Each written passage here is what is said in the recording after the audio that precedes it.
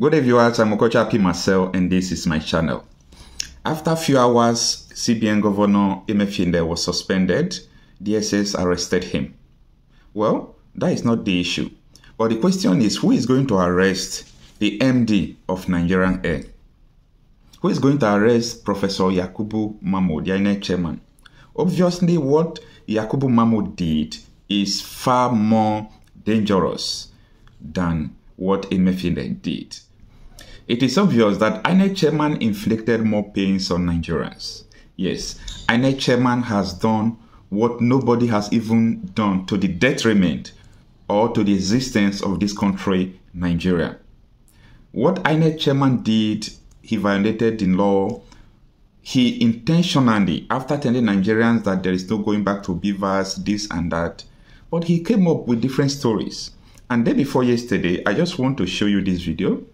The INEC representatives on the meeting they had day before yesterday about the people that observed the election, INEC have accepted that they did wrong. My question is, who is going to arrest Yakubu Mahmood? Take your time and watch this video. A copy of the report. I have not gone through the report. I will take a copy of the report back to the chairman of the Independent National Electoral Commission and the national commissioners for them to read the report and digest issues in the report. From our own point of view, in the next few weeks, the Commission will begin comprehensive review and evaluation of the 2023 general election. After every major election, the Commission conducts both internal and external review and evaluation of both the conduct and management of elections.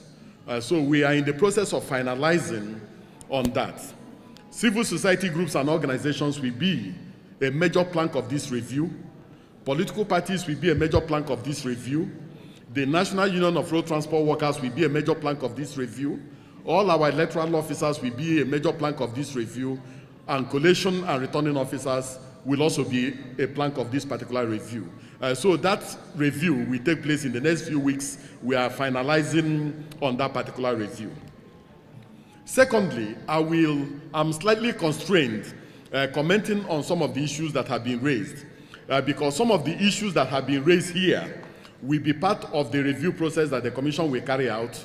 Not only that, some of the issues that have been raised here are part of the issues before the various election petition tribunals and also part of the issues before the Presidential Election Tribunal.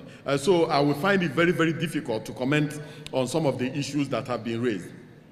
But let me say this, that one, as civil society groups and organizations, we have a responsibility to remain non-partisan no matter the interests at stake. We owe that to the Nigerian people and we owe that to the society at large. Before the 2023 general election, individuals, groups, and political parties claimed victory for an election that had not taken place. Let me repeat that before the 2023 general elections, individuals, groups, organizations, and political parties claimed victory for an election that had not taken place. So when the elections took place, they wanted a validation of what they had already made up their minds should be. And some of us within the civil society groups and organizations lent credence to this particular perception, and that created a lot of challenges. My third issue is that we still need a lot of education on the collation and result management process within the law, within the ambit of the law. Because some of us in civil society groups and organizations who did not have a good knowledge of the election collation process and result management process also assisted in making sure that people did not have good knowledge. And because some people didn't have good knowledge of the collation and result management process, they went to town and reduced the entire conduct and management of the 2023 general election to result upload. And I believe that we cannot, under any circumstance whatsoever, and under any guise, reduce the entire election only to result management or result upload. So if there was no problem with the senatorial election, and there was no problem with the election to the House of Representatives, there was no problem with the governorship election, there was no problem with the state assembly elections, you cannot then write off the entire election as a sham. So I think that when we are sober, when we reflect much properly, we will find out that there are a lot of positives to take away from this election. Most of us have not seen people complaining about beavers having malfunction in several places. Rather, people say that the beavers performed optimally. So if beavers perform optimally, what that means is that the accreditation process was top-notch. Now, election results are announced at the polling unit level. Over 7 political parties applied for accreditation for their polling agents or party agents, and they deployed to over 170,000 polling units. So what that means is that in all the places where they deployed, they were entitled to a copy of Form EC8A, which is the polling unit level result. So before you can begin to reduce the entire election to result upload, you must also compare what you have from your party agents at the polling unit level with what has been uploaded. It is when you have contradiction and when you have challenges with that you can begin to write off the electoral process. So I think that we need to soberly and rationally reflect on the 2023 general elections, and when we do, you will find out that never in the history of elections in Nigeria have sitting governors lost senatorial elections, which is 1/3 of a state of the voting strength in a state. On the issue of electoral offenders, in the next few days, the chairman of the Independent National Electoral Commission will address the nation on the issue of electoral offenders. So I don't want to say anything on that. The chairman will address the nation any moment from now on the issue of electoral offenders. I completely agree that